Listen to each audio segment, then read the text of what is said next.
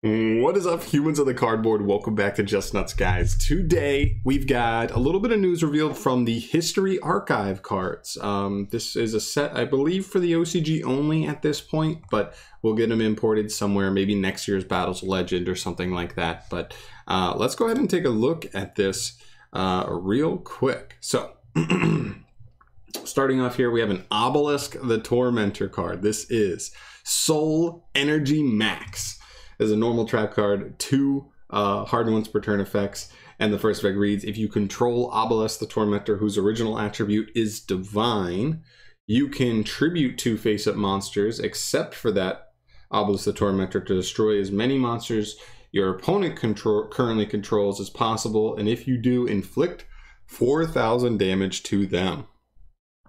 Honestly, not terrible. I mean, obviously, you do need to set up Obelisk plus 2 other monsters you don't mind tributing, but all things considered, I don't think that's terrible. By the way, this little clause right here, whose original attribute is Divine, makes it so you can't just use a card to copy Obelisk's name on field and then end up using it. It still has to be a Divine monster, so it does make you actually have to play the regular Obelisk. Secondly, during the main or battle phase, you can banish this card from your graveyard to add 1 Obelisk the Tormentor from your deck or graveyard to your hand. Then, immediately after this effect resolves, you can normal summon 1 Obelisk the Tormentor face up. Pretty cool. Honestly, all things considered, this card is pretty good. I mean, for an Obelisk deck, obviously, it probably doesn't have much meta relevancy, but I do think overall, for what that deck is, I think this is pretty cool. The artwork obviously has the slimes in it, which is awesome. I love that. Very cool. All right, moving on, we have some other Blue Eyes Alternative White Dragon. Very cool. Evolution Result Burst. Okay. You can only, is a normal spell you can only activate once per turn.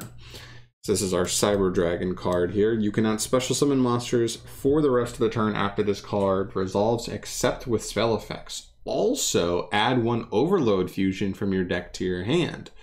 Also, the maximum number of attacks per battle phase this turn of any monster you fusion summon using 6 or more materials with Overload Fusion this turn is equal to the number of materials used for its summon. Whoa. That is great. Okay, so theoretically, if you could banish 6 cards to... You could banish 6 cards to fusion summon using Overload Fusion, and if you do, you're going to just probably OTK your opponent. Interesting. Long story short, this is a card that just searches Overload Fusion, although you can't really sequence this, interestingly. It always has to be like the last card you're using, that as far as making sure you're not summoning anything else or planning to, just because you are going to lock yourself out of only being able to summon with spell effects, and that way you can still resolve the overload. It's a searcher. I mean, it's definitely an anime card for sure, a super clutch anime card, but it also doesn't even have Cyber in the name, so I don't believe it's even searchable by core, which is kind of lame, but whatevs, no big deal there. Moving on here, we have the Great Soul. This seems like the Resonator or whatever, the Red Dragon Archfiend deck played by Jack Atlas. Here we go, normal trap, the Great Soul, 2 hard ones per turn effects. The first one reads, if a Dragon Synchro monster is on the field, special summon up to 2 Resonator monsters and or 2 Resonator monsters and or level 1 dragon monsters from the deck. Ooh, any level 1 dragons. I mean, that could just be what? Brotar, and then Brotar could get to a search. That's kind of cool. And the second effect, when a monster effect is activated, if you control a level 10 or higher Dark Dragon Synchro monster, you can banish this card from your graveyard, negate that effect, and if you do, 1 Synchro monster you control gains 2,000 attack until the end of the next turn. That's actually not terrible. I mean, like, you just get this engrave and it's just a monster negate, and that's pretty useful.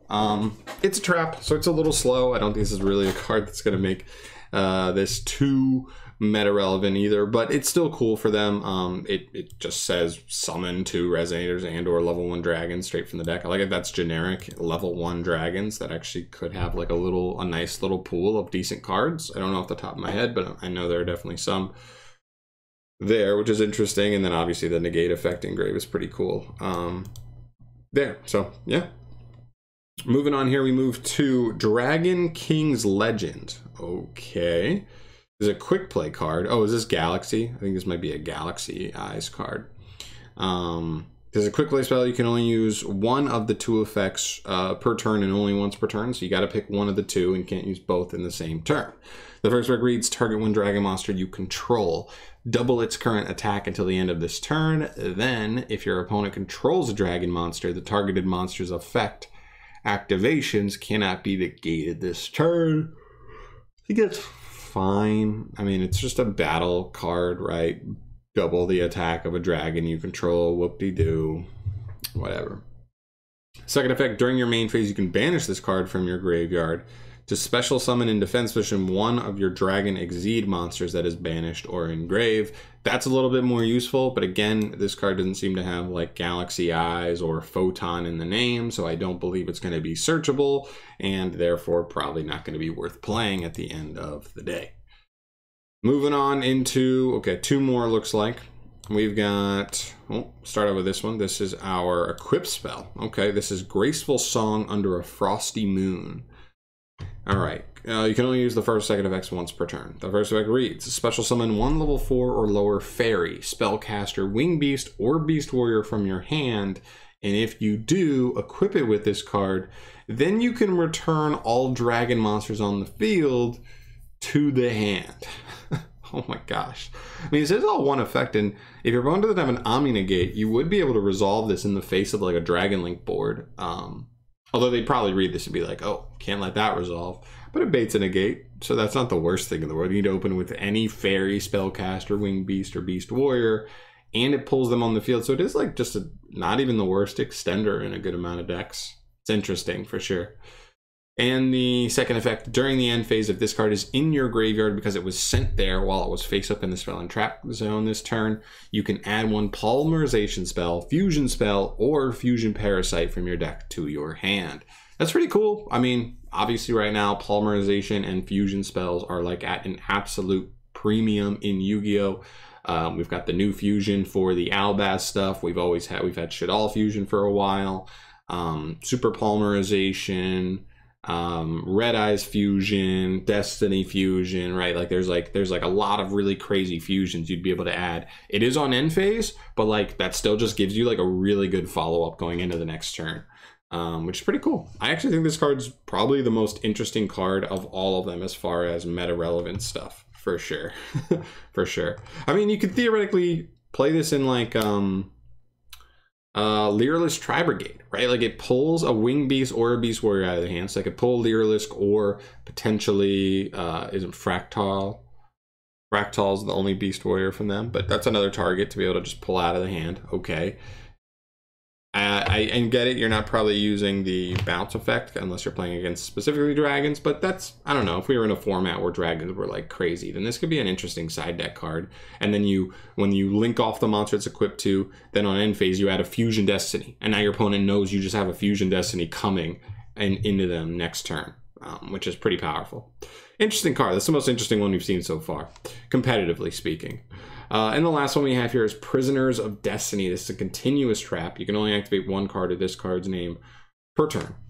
The first effect reads, I think it's the only effect. Once per chain. Ooh, okay. If a Link 4 monster is Link summoned, you can place one counter on this card. Then you can apply one of these effects depending on the number of counters on this card. After one counter, you can declare one card name and for the rest of the turn negate the activated effects and effects on the field of cards with that original name. Interesting. Second effect, special summon one level 4 lower monster from your graveyard. Also interesting, any level 4 lower monster. Nice, just call the haunted. And the third effect, send this card to the graveyard, and if you do, special summon one Link 4 monster from your extra deck. This one's an interesting one, but the problem is it's a trap. If it was a continuous spell, this might be something interesting. If you just played a deck that could like link spam like crazy, right? You know, like summon a Link 4, activate this card, and then call Nib. That way you can't be nibbed for this turn, or your opponent has to fire it right then and there. And then if you can make another Link 4, then you're summoning a monster back from grave to help you climb into the third one, and that lets you just cheat out another Link 4. I don't know if it'll ever actually be worth, and the problem is it says when a Link 4 monster is Link summoned, so even if you bring one back with a weird effect, it won't really do much for you.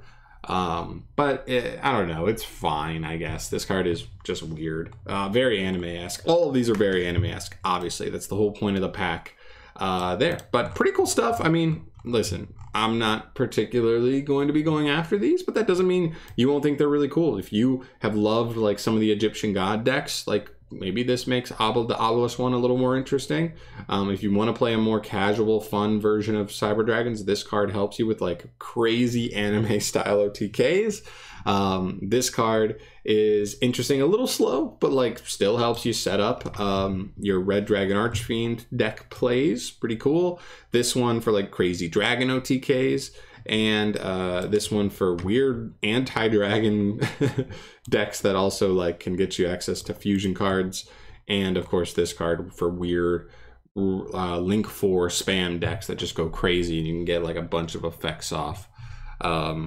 And then just, I don't know, do that stuff. It's weird. It's a weird, there's a lot of weird cards here, but that's what I was kind of expecting from this. Maybe we'll get more stuff. I don't know. These aren't the most, the biggest anime moments. I mean, this is Cyber Dragon, not a main character deck. Obelisk was mostly played by Kaiba more than anybody during like a lot of Battle City and stuff. I don't know exactly, but I know Kaiba had Obelisk for a large portion of it. Like Jack Atlas, not the main character.